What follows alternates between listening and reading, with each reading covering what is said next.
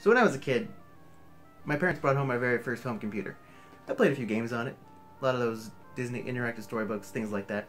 But somewhere in the mix there was another game that, until recently, I could only vaguely remember. I remember there was a dragon, and it had something to do with fairy tales. And as I recall, those fairy tales got mixed up somehow. Well, I finally found the game, and turns out it's called Mixed Up Fairy Tales. Yeah, and I felt real stupid when I realized the game was made by Sierra. The Sierra. Known for games like King's Quest, King's Quest II, Space Quest, King's Quest V. I never did finish the game, and I can't remember why. I feel like there must have been some good reason.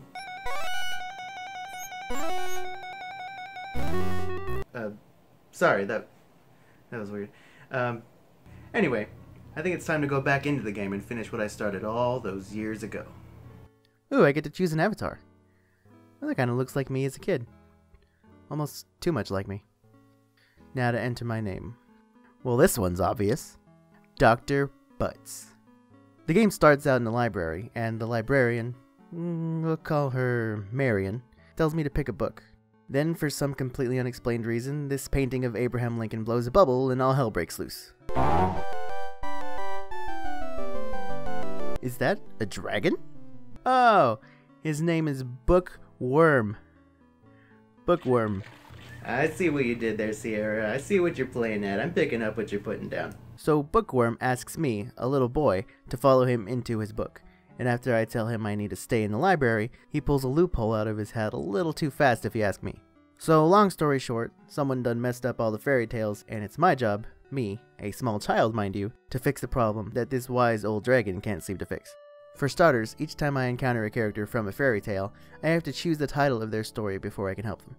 There's 5 fairy tales in all, so I'll try to get through them all quickly. First up, we'll do Beauty and the Beast.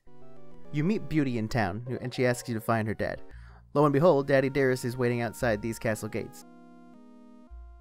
You know, why isn't there any voice acting in this? I know this is an old DOS game, but even some of the King's Quest games had voice acting. Oh, I know what happened to your castle. I saw it all. Yes, I did. You did? Well then, what happened? On second thought, maybe we're better off. That's okay, I'll improvise. I'm looking for a rose for my daughter Beauty, but I keep getting lost in the maze inside these gates. So you decide to help Blondie here by entering the very anticlimactic hedge maze and retrieving the apparently only rose in the garden. Seriously, you just click on the rose and then mosey on over. Whatever, I'll just head back and, but, did you see something? It's probably just my imagination. I'm gonna turn in that rose. Alright, pal, one rose coming right. Whoa! Ha! Look at Beastie Boy over here. How dare you steal a rose from my garden? I treat you as a guest and give you gifts. Then you betray my kindness by stealing from me. You shall pay for this. Oh, sure, one rose. That's what, like, $5? So Man Bear Pig here is all, bring me your daughter or you'll never see your home again. And Gunter over there is like, oh man, not my home. A daughter is a daughter, but like, I just paid off my mortgage. So you leave and find Beauty a few screens away, and she needs to get to Beast's castle, but someone named Bookend keeps scaring her. Bookend keeps jumping out at me and chasing me off. Perhaps if you go with me, I will not run away. Okay, so who or what is Bookend? Did somebody tell me and I wasn't paying attention? Am I already supposed to know? I will go with you. Bookend can't scare me. So off we go to Beast's castle and... Hey, what's that music? Doesn't sound troubling at all. Ah! What is that? Oh no. I remember now. This is why I stopped playing the game as a kid. Yes, believe it or not, this little poop face scared me as a kid. I remember him living in a cave and coming after me if I lingered too long outside. So, his name is Bookend. I'll get you now. You'd better run. Well, we don't want to upset the man, and we better do what he says, am I right? Dr. Butts here is going to help me get back to Beast. Dr. Butts, are you afraid of Bookend? Yes. So, yada yada yada, we walk right past him, and I can't believe I was ever afraid of this little guy. We return to find Beast like dead or something. Beauty tells him she loves him, he wakes up and turns into a creepy dude. They live happily ever after. You know the story. Next up, we have Cinderella. You find old Cindy sitting on a bench in tears, sad because she can't go to the ball. How I wish I could go to the ball. Then, her fairy godmother appears to help Cinderella. How can you help me? All I need is a little magic and a nice pumpkin. It's gotta be a nice pumpkin, though. Not one of those hooligan pumpkins that goes around disrespecting people, you know, smashing other pumpkins. It's gotta be a nice, like, real kind, charitable, a real people pumpkin. Now I'll never go to the ball. Oh. Yeesh, calm down, lady. I'll find your stupid pumpkin. So you literally just walk around until you find a pumpkin, bring it back to the fairy godmother, then it's off to the ball we go. Walking one screen over, it's suddenly midnight as you see Cinderella flee the scene, leaving Prince Charming behind with her glass slipper. Scott Baio? I know his name is Prince Charming, but I didn't know he'd be that charming. Charming in charge of our days and our nights. Charming in charge of our wrongs and our rights. So Bookend comes to mess things up again, steals the slipper and then ditches it in the ground somewhere where he thinks no one will find it. Then you pick it up and take it back. Again, yada yada yada, premature love, happily ever after. You know the story. Excuse me? Bookworm got me running around doing all his errands and he's just sitting here on his lawn reading a book? Are there no child labor laws in fairy tale land? So anyway, other fairy tales occur, nothing special. Jack and the Beanstalk. You know the story. Snow White. You know the story. Brementown Musicians? Okay, I don't know that one. So, evidently, Brementown Musicians is about a band of animals who get together and sing, including this donkey who looks like maybe he was eating the wrong type of grass, if you know what I'm saying. You help get them all together and stumble upon this shack where a couple of thieves are hiding, and the animals decide to, sing for them. What's that? What's that? What's that?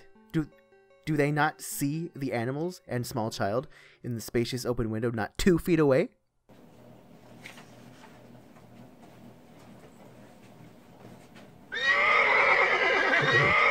Anybody hear something? Long story short, the animals scare the thieves away and decide to live in their shack. Happily ever after. Once all 5 of the fairy tales have been resolved, you end up finding Bookworm, who apparently has quite the extensive wardrobe, searching for his book that contains all of the stories. It's gone. Bookend must have taken it. Bookend. It's time. After all these years, it's time to go and pluck him from his probably foul-smelling cave. We will have his head, well, we will have his whole body on a stick. You find Bookend in his cave about to burn this magical book in a fire. You're all, no, don't do it, and he's all, I'm gonna do it, Suddenly, Bookworm shows up to finally do something other than kidnap children. Ah, I'll burn the book. You can't stop me. Just watch me.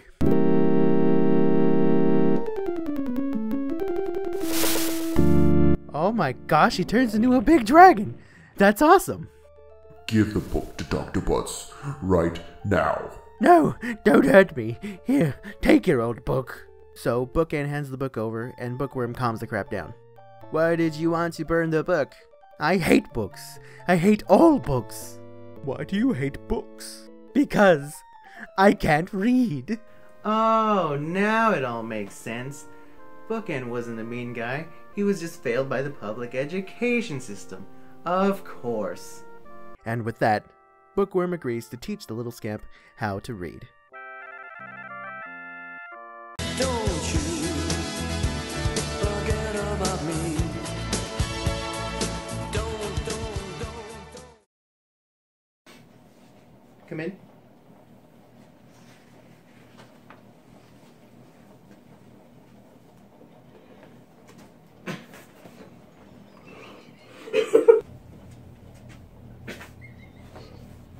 Go again.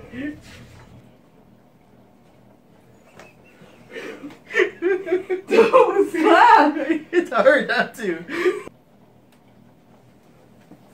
Oh, okay, hold on.